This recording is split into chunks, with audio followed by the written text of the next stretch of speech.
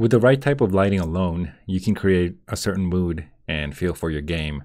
In this video, I don't think I'm gonna get too much into detail about how to make your game look absolutely beautiful, but I'm gonna go through certain basic techniques on creating emissive lighting. First, check out my previous video in the playlist on how to get started with the lightweight render pipeline, and let's get started. The first thing I'm gonna do is get rid of directional lighting here. I'm also gonna go into the lighting settings, and I'm gonna turn off mixed lighting because I think I'm gonna use real-time lighting for now. Let me also adjust the camera, maybe somewhere around here. Control-Shift-F. Looks like it's a little too close. I want to move it back and up a little bit. Okay, that looks all right. Now I'm going to create a lamp. I'm going to create a 3D object cube. Make it 0, 0, 0. If you're an artist, you can create your own lamp, but for now I'm just going to use a cube. I'll put it somewhere around here. I'll name it lamp.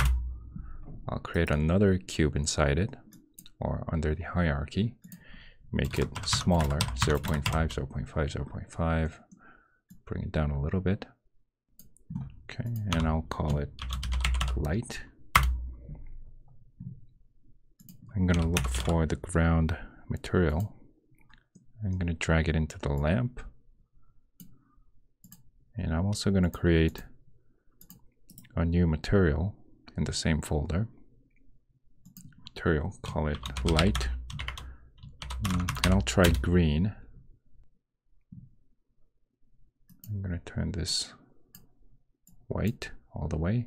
And I'm going to turn on emission. And I'm going to turn emissive line to green. Intensity, I'll try 0.5 for now. We can always come back and fine tune later. Okay, and drag in the green material. Sometimes the material changes don't get applied immediately. Just try clicking on other materials and wait a second. And now we have a green lamp here. The problem is that this doesn't seem to be radiating any kind of light. We need some kind of a blur around it. So I'm going to go into the main camera. And I'm going to add a post-processing layer. I'm also going to change the layer here into post-processing. And here as well, post-processing. I'm going to create a new empty object here in the hierarchy. Call it post-proc volume. Then I'm going to add the volume. Make it global. I'm going to add a new profile. Just click on new. Okay. I'm going to rename the profile. I'll just call it RB post-proc profile. I'm going to go back to the volume here, and I'm going to add a bloom effect. Go into it, turn on intensity and threshold. For now, I'll just use 0.5 and 0.5. Again, we'll do the fine tuning later. I'm also going to turn on fast mode. I also got to turn the volume layer into post-processing. And we see that we now have some post-processing effects. Okay, I'm going to set it as 0.5 for now. I'm going to go into the green material and change the intensity there. Okay, looks all right. I'm also going to go into the light and create a real-time lighting here. I'll use spotlight, and I'm going to get rid of indirect multiplier. I'll make this green as well. Change the rotation to look directly below. Change the range and the angle, as well as the intensity. Let me try putting the player under it. So now we see that the player is being affected by the spotlight. If If I increase the intensity, I think I'm going to try 20. Maybe bring this down a little more here. Okay, looks all right. Let me click play just to check.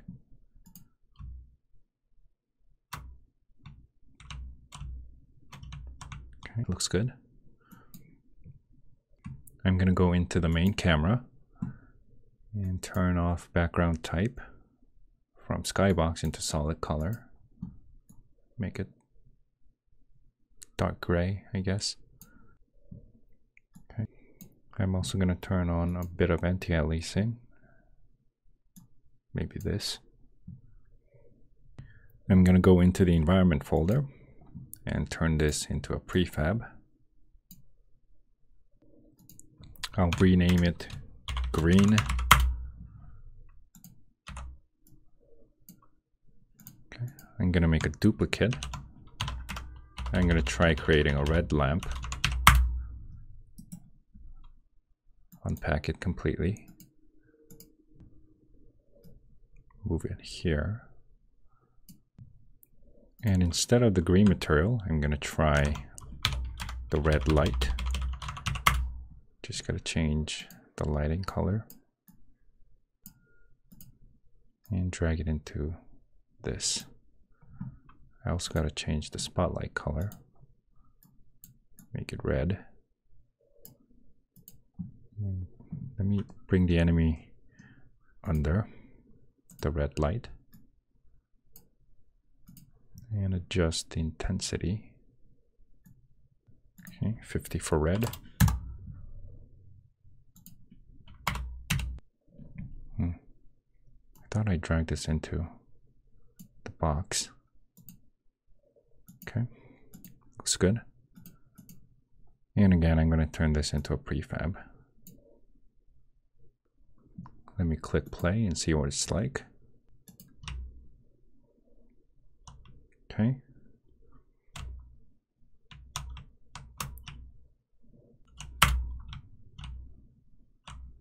I think it looks all right. I want this place to be a little darker. And I want to add some more lighting to the ground. I'm going to look at the cube. Let me duplicate this and get rid of the box collider. I'm going to make it smaller, almost like an LED strip. 0.01. Okay.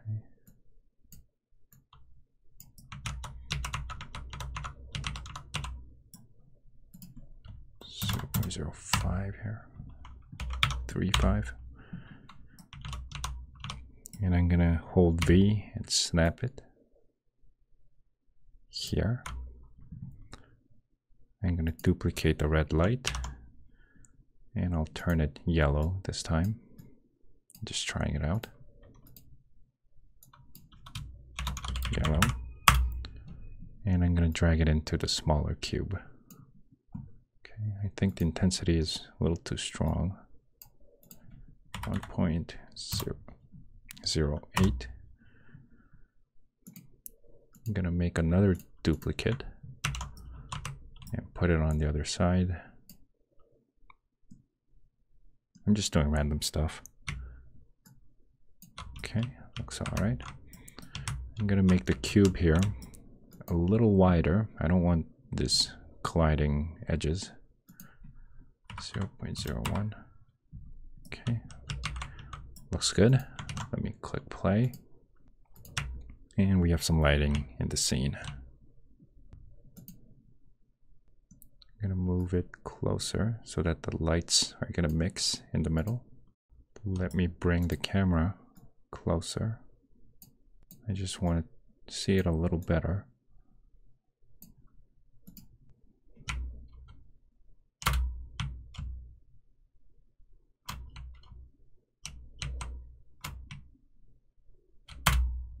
Okay, looks good. You can do all sorts of things with this. For this video, I just play around with some basic shapes, but you can do whatever you want. So that's it for this video. I hope you enjoyed it, I'll see you next time.